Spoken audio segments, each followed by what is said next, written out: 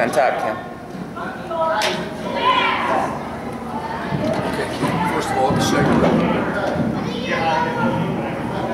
Okay, that's pretty decent grip. This is basically what I showed you guys with this. You can have the horseshoe part this way, or you can also hold it like that way. But you want to get alongside this seam. The reason is, the most important thing in a curveball rotation.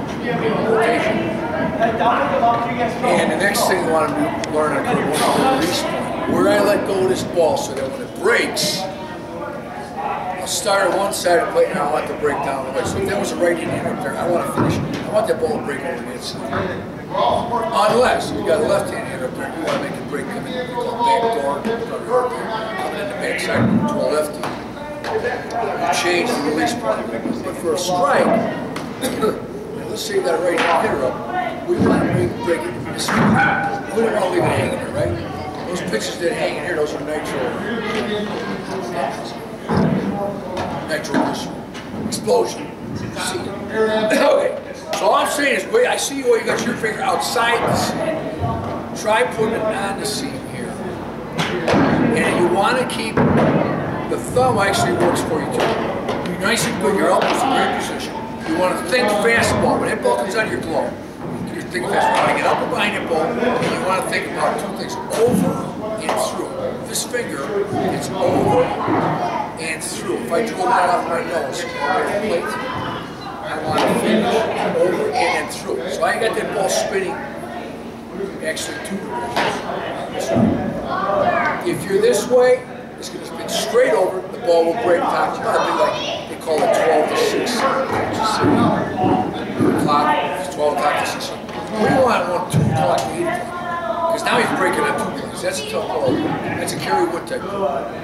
Which is, it's got tilt. Alright, so think about keeping your arm somewhat tucked, a little more tucked. You've got to be right in here a little bit more with the curveball. Just think about finishing close to your nose. You won't actually do that, but you want to tell yourself you're doing it. So that don't get out here too far. If I get out here, this is like throwing, you're from fishing. I'm not fishing, but you know, I see it. This is what they cast the line out there. If you get out here too far, what happens? I can't turn anymore. I'm too far out. I have to stay up in here, get that thing started, and get that over and through rotation so that it will break down the way. Now, when you watch the ball, I'm saying a lot of this very fast. If you don't understand it all, it's fine. When you watch the ball to follow the ball and throw it after the release side. The break, the spin on the ball will never lie. It will always tell you the break of the pitch, I should say rather, the way the ball breaks will not lie. In other words, if it breaks straight down, you know that the ball's spinning this way. If it's what I call a flat curve, it's spinning from side to side like that, which is one you don't really like. Because, you know, let's face it, the hitter needs to swing this way, right? He's swinging around the same plane. That means you're getting under it too much and the ball spins. If we see this, then we know we're getting that double spin. Okay? That's what we're looking for.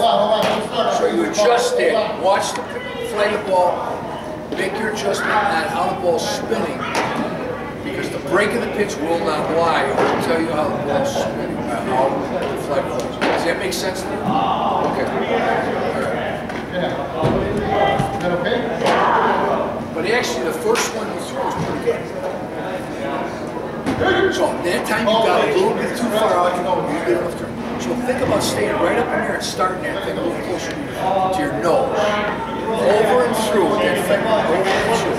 There you go, a little side to side. That was a little more side to side. There's that step. So now you might want to get over that finger. It's this finger does a lot of the work. There you go. They hit both directions. The more you practice this. I learned a curveball when I was 9 years old in the alley at Lancaster guys. I was a kid with a taped ball with no seams in it. But it was sloppy. It wasn't good, but I kept doing work and kept doing it. I did throw a lot when I was a little bit. Did you see the fly ball? That was a little bit long. You got a little bit longer. Stay up in there.